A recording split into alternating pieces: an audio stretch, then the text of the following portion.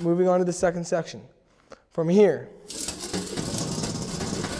without changing your hands, you're going to drop it to your hip and you're going to put your left leg out into a back stance. And as you drop it, you're going to cut up, as so, transitioning from a back stance to a front stance. You want to make sure you switch your hip hard. Remember, the harder you switch your hip, the harder your cut is. So the strength and the power from your cut depends on your hip. So from here, step and drop and cut up. What you're going to do, you're going to cut, come around you, and notice how I switch the blade. Remember, my palm never leaves the handle. Okay, so from here, I'm going to switch and come around to here. From here, you're going to transition your hip and cut hard. From here, you're going to bring your left leg and you're going to bring it over like that. And as that's happening, as you're transitioning, the blade is flipping over onto your hip. And from here, I cut. So from here, I transition and I cut. Okay? Again, I'm stepping over with my left leg and I cut up.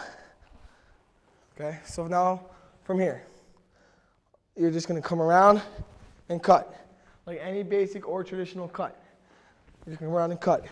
Now from here, what you're going to do, we're going to do the release behind our back, as we learned before. So what you're going to do, you're going to let go with your left hand. And as you're letting go, you're going to spot the blade or the sword and throw it behind you and catch. So from here, let go with your left hand, torque your wrist up, keep your elbow in, always spot the sword and catch. Okay? Once you've caught the blade, you need to know how to come out of it. So what we're going to do, we're going to come here. Instead of bringing the sword in front of me, I'm going to keep the sword where it is, and I'm going to step towards it. So I'm going to keep it, and I'm going to step towards the sword, and I'm going to grab it back with my right hand and come up and cut. Again, so from here, I torque my wrist, I catch the blade. From here, and I come towards the blade. Instead of the blade bringing the blade to me, I'm going to come towards it. I'm going to come around, bring my switch my hips, and cut. And now that's the end of the second section.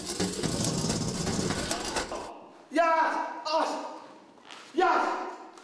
Oh!